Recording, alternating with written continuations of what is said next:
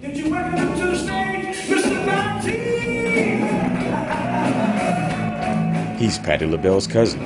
He's Jimi Hendrix influenced. And he's been a P-Funk musician.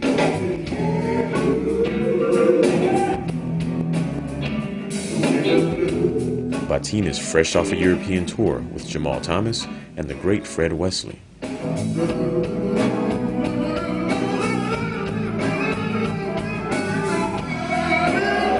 Not only a vocalist, Baatin is a multi-talented musician playing over 7 instruments.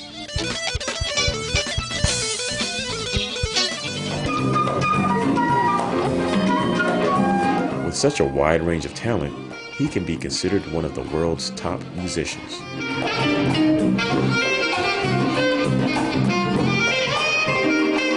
Baatin is an accomplished entertainer that has performed across the U.S. and the world. His performances have taken him from Germany to South Africa, from Egypt to the Bahamas, and from Canada to Amsterdam. Baatin has been an occasional member of Rock and Roll Hall of Fame legends Parliament Funkadelic, playing guitar, keyboards, saxophone, flute, and background vocals.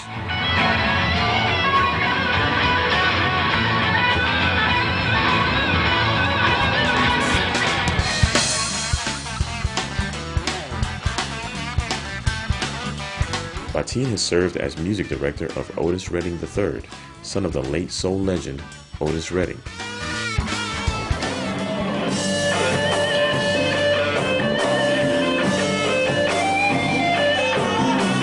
Baatin has performed in concerts with Roy Ayers, Ronnie Laws, Dave Brubeck, and James Brown. He has also headlined many festivals within the U.S.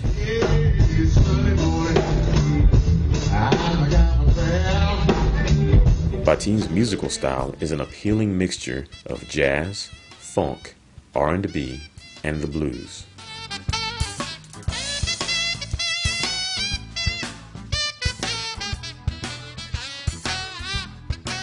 His debut album, Sunday Brunch, received critical acclaim in Ebony Magazine and the Pittsburgh Gazette.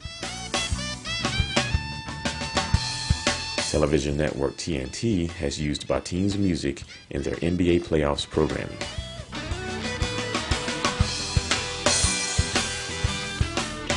His songs also soothe audiences watching CNN's in-flight programming on Delta Airlines.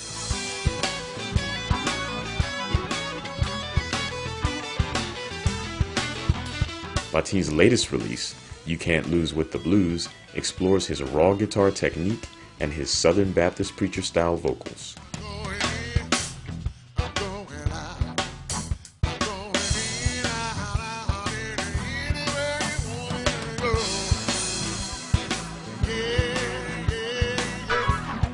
This album showcases Baatin's innovative interpretation of blues standards.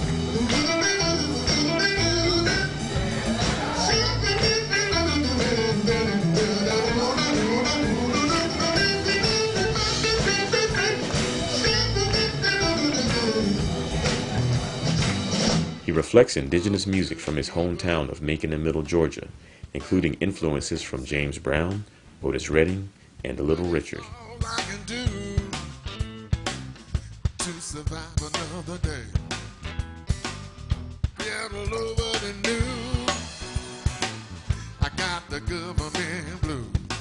Baatin's music can be called groove jazz, and all of the tunes carry a signature that is Baatin's own.